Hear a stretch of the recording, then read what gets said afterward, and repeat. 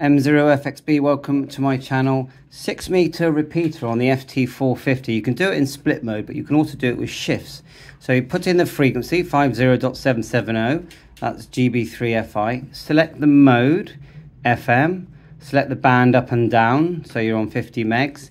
Then we need to just hold down the F button, and we've changed this squelch to squelch RF. Look, if I press the select knob here, we've selected squelch, so we've got a normal squelch like that.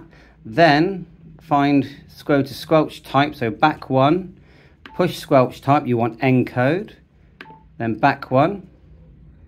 And now we're looking for the RF shift. So there it is there. Repeater shift, press, got 50 megahertz or 50 kilohertz, is it? Or 500 megahertz, yeah, you get the idea. Then go back one, repeater, plus or minus shift, you can press it, plus or minus, we want plus. Then back out, that should be everything in there, like so, and we can now tune, so we'll go M0FXB test, and we should, in theory, open the repeater. I know it's not a great antenna, but you've got the tone set. You need your tone set at 77 hertz as well.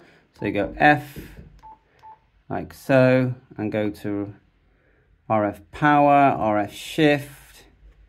Let's find it. Sure, we've got the tone here. Squelch type we did. Tone. There you are. We want 77. Then back out, and we'll just quickly test again. M0FXB test. There you go. And to add it to memory, you just hold down the VM button. Let's go correct.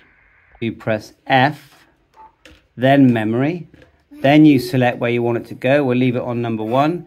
Then press memory again. Then to record memory mode, with a bit of luck, we just go memory mode. There you are. You have a memory as well. It's stored 6-meter repeater. 7.3, all the best.